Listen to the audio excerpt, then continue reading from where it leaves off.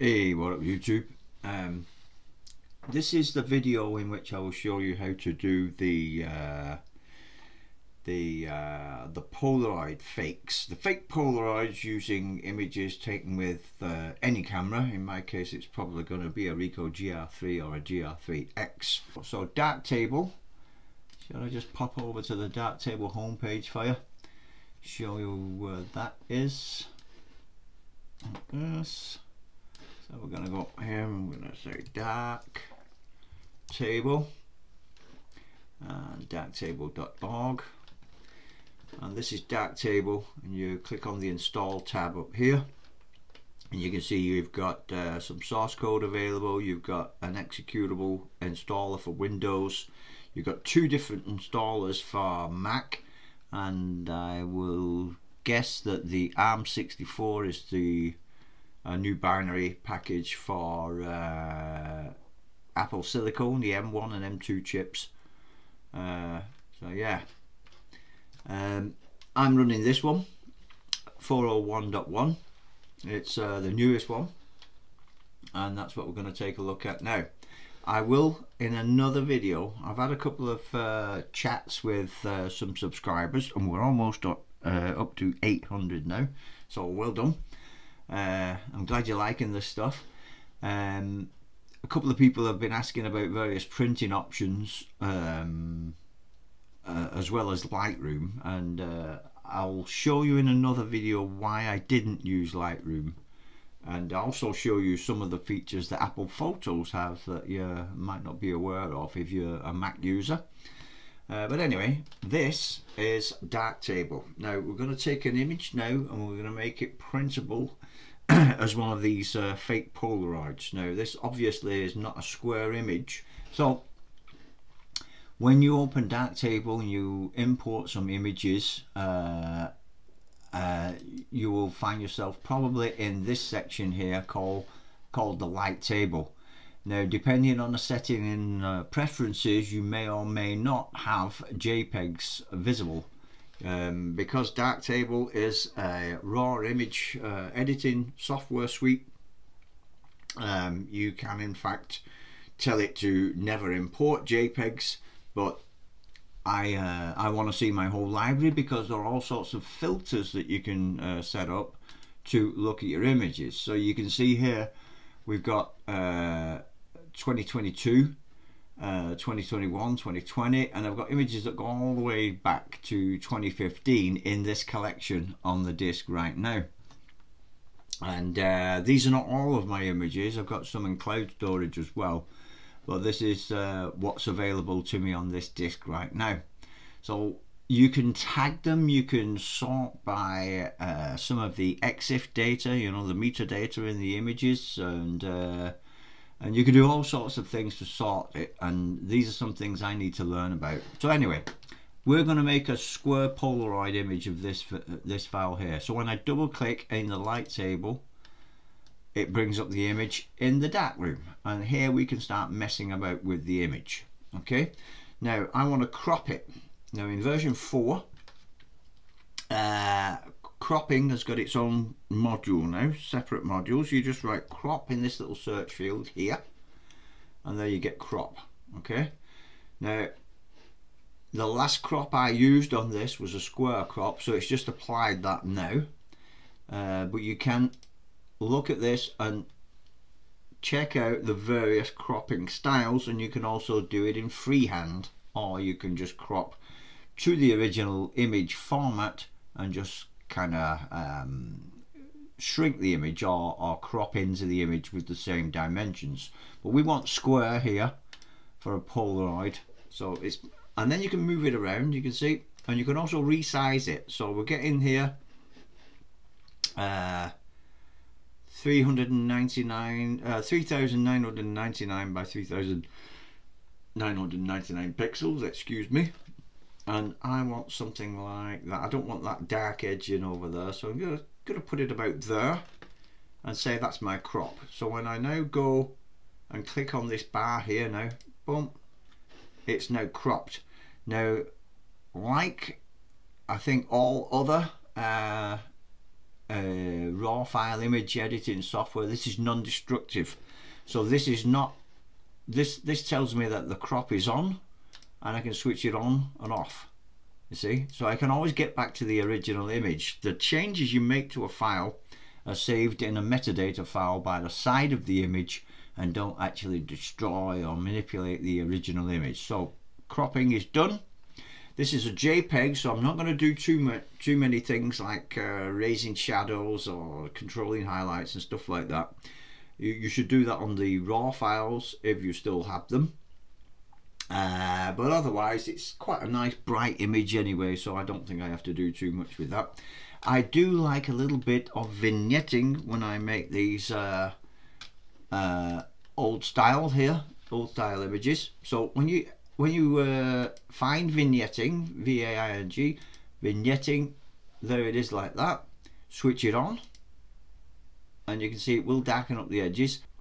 You can affect the scale here, and you can see the smaller I go on the scale, the more vignetting is created. So I'm just going to go about there, and you can also grab these handles here and change the shape of the vignetting.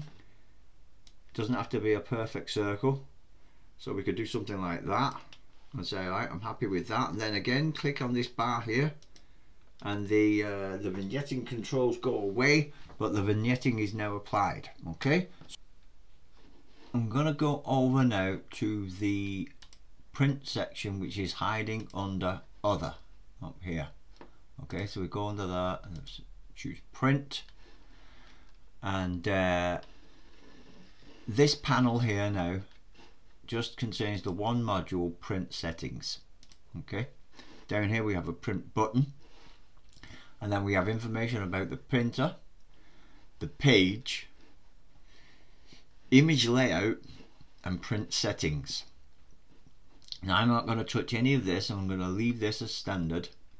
I'm going to avoid this because it gets a little bit complicated when you set the origin of the X and Y point on the image and stuff like that. All I want is to get this working and the correct paper size. So you can see here we've got the printer. This is from the list of printers I can select from. So if I go in and look at the Mac print settings here, you can see I have the Canon installed kind of twice. One is connecting over Wi-Fi and the other is cable. So I do have the option of printing over a serial cable or printing over Wi-Fi, so that it's the same printer. Okay, so we're going to close that. So then we're going to go into the print settings here. First of all, select the correct paper. Now I'm printing on the GP501 Canon paper, which is 10 by 15. I believe that's centimeters, and so also 4 by 6 inches. It's a 200 GSM paper. So we're going to select the correct size of paper here. So we've got a 4 by 6, which is what they are. Select that. Keep my units in millimeters here, and now I believe that it's kind of remembering what I was on with the previous printer or previous paper selection, sorry. So I'm just going to go back to darkroom for 1 second like that, and then back to print, and there it is set up just how I want it. This is 6 millimeters to the right, 6 millimeters on top, 6 millimeters to the left. It does a good job of lining it up exactly as I like it with these settings here. Now if I change these settings, they don't always immediately appear here, but if I go back to darkroom with 1 click there and then back to the print settings, now it's changed. So I increased the margins on the left and right. You see the white borders have gotten bigger, and because it's a square image and it's not stretching or compressing the image across the horizontal, it's shrinking it at the top as well. So we don't want that. I want it on 6 all the way around there, like that, and then 6 over here, like that. Now the image is staying in the middle right now, but if I go back to darkroom one more time and then back to print, that might be a bug or a feature or something that it's supposed to do, but now you can see it's looking exactly like I want it to look. So I'm just going to pause this video here right now, and then I'm gonna go and get my camera and film the results. Okay, so this is where we are.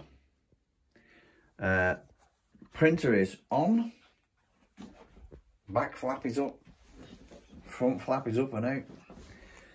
Got your 10 by 15 or 4 by 6 paper here, glossy side up, matte side down. So, and the guides are here and in, and you're just going to pop a couple of pieces of paper in there, like that, and like that. Just let them sit there nicely. Don't press these in too tightly. So that's the printer on and ready. Go over here now, and with these settings, with these margins, now I'm going to hit the print button like that. And it just says processing, and down there you can see the text has come on the screen. Printing on Canon IP blah blah, and the printer comes to life. And if it's been switched off for a while, this printer will sometimes clean its head without doing anything to the paper, and bang, out it comes really quick. And there you have the first stage of the fake Polaroid. Now we need to cut it. And for that, I recommend a, you know, a paper shear like this one. So here we are in my wife's newly renovated office. -1 door that needs painting. This used to be one of the kids' rooms, so it's full of stickers and stuff. So this door needs to be cleaned up and painted. But this is her office, and this is a paper shear. I think you call it a paper shear.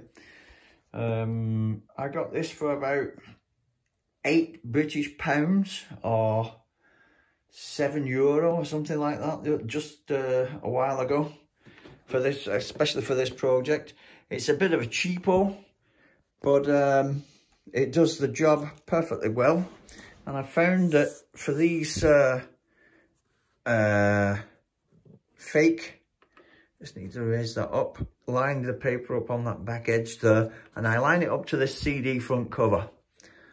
That line right there, like that, and then just cut on that one. And there you have it. One fake Polaroid. Okay. Yeah, it's not a good one, this one. It's not a brilliant one, but all it has to do is cut a single piece of paper every now and again. So why go out and spend 100 quid or more, or €100 on something that you can get done for €7 or €8? Yeah, see? Lovely. And they all come out nice and evenly. I printed this one at an earlier date with slightly different settings, slightly smaller margin, but you get the picture.